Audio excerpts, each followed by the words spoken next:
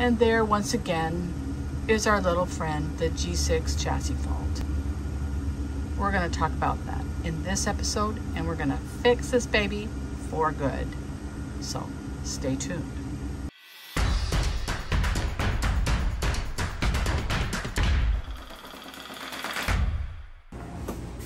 All right, so let's go back just a little bit. A few weeks ago, we posted a video about the G6 chassis fault and kind of a temporary fix, like a Band-Aid sort of fix that we came up with it for it. And I'll link that video right here. It definitely works, but we've been on the road for about a week now. Yeah, and it's flat been out straight hard driving. Hot every single day. It was 109 in Oklahoma when we stopped yesterday. Yeah, and so it's happened every single day. And the other thing we found out is that one day I forgot to turn the water pump on, and so partway through the day I thought, oh, we need to have water for the toilet.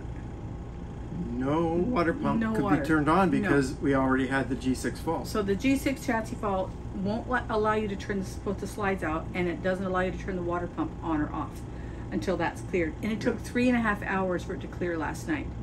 So last night we said, this is baloney, we got to figure this out. So I did some searching on the web, and I found somebody who said, hey, there's just, it's a issue with this crimping on a particular connector. Right. And so it was detailed enough that we thought and he has a picture, and this is we'll show you the picture right here of his post, which was very helpful. Yes, it was. But we went out this morning and I tried to find it, and I couldn't figure out what he was talking about. Yeah, I couldn't see the connection. So we got on the road, and knowing that we'd have the fault when we got here tonight, and we did. We did. And I got on the phone to Spyder Controls Inc. in Alberta, Canada, and they answered almost immediately. Yeah, I think I had really nice. 5 or 6 seconds of hold music, and I got Gordon. And thank you, Gordon, for your help this morning, because I handed the phone to Derek, and he told Derek the entire process of exactly what to do. And it's really very simple. It's a very easy fix.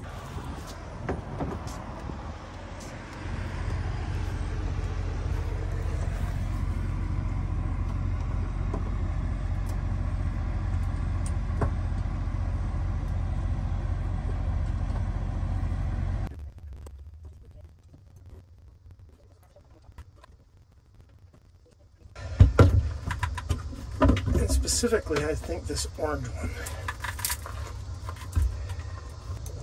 Let me just bumped it.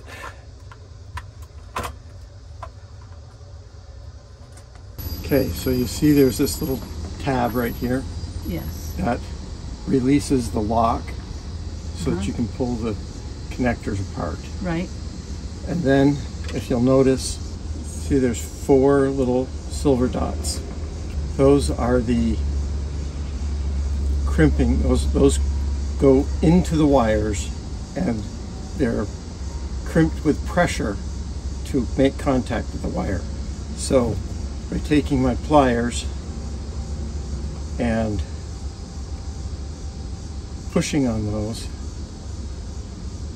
it pushes them in more solidly, more firmly. Because they're not heat sensitive, they just come loose with heat. They just come loose with heat. And so then on this side, I'm not sure if they are crimped as well or not, but I just went ahead and did the same thing on this side, just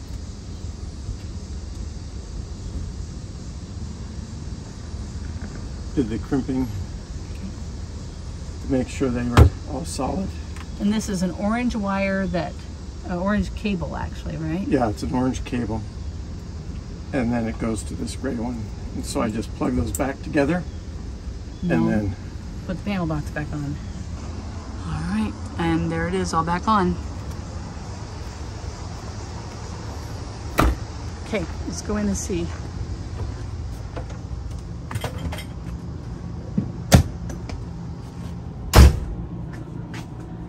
And it's not flashing. Should we turn it on? Yep. And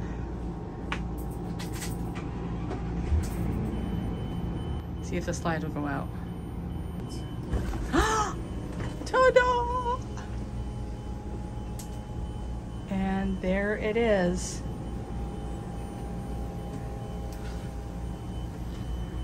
It's fixed. These wires are not heat sensitive. It's not the heat that's causing it to shut down per se. Right. It's just that the heat causes the housing, the temporary crimp, or the insufficiently crimped wires to make breaks connection. It breaks the connection. Right. And so that means that the network connection between the main panel and the other panel is dropped, right. And that's what causes the fault. Right. So there's crimped enough to work when things are cool, but when the heat just sort of expands and loosens everything up, they won't work until they cool off enough and tighten back up. So the answer is just to crimp those just a little bit more.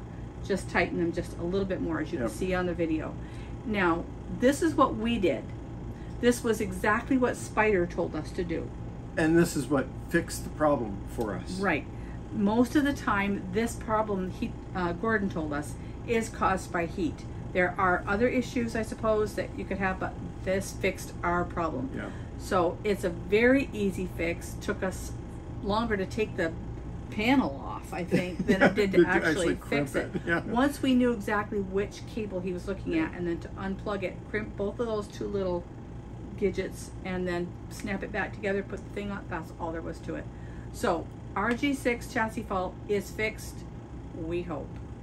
Yeah, as far as we can tell, it's fixed. Right. All right, so we have been driving since about 9:30 this morning, 9 o'clock maybe. It's 4:30 in the afternoon now, and there is no fault light. So I'm gonna put the jacks out, and this is day 2, and we're gonna make sure that our fix worked, but it looks like it did. Right, and as you can see, the slide went out without any problem. We did not have to do any override. It just worked. So that's super great. So we hope this will help you if you're experiencing a G6 chassis fault. Right. We are on the road again. We're doing what we call a lollipop trip. Yep. We're going straight out to our destination area, which is the southeast. Georgia, Tennessee, North Carolina-ish area. Maybe Pennsylvania. Maybe Pennsylvania and Florida a little bit later on. But we've been just doing 400 miles a day, which breaks our rule all to pieces. But it's been working. It's been working out. We've been doing fine. But we're glad to be stopped after 415 miles today. But we've got lots more coming up, and so we hope that if you haven't already, that you'll hit that subscribe button. And if you like this video, give us a thumbs up and ring the bell to get notified. You bet. And until next time, Restless friends, you take care. Bye.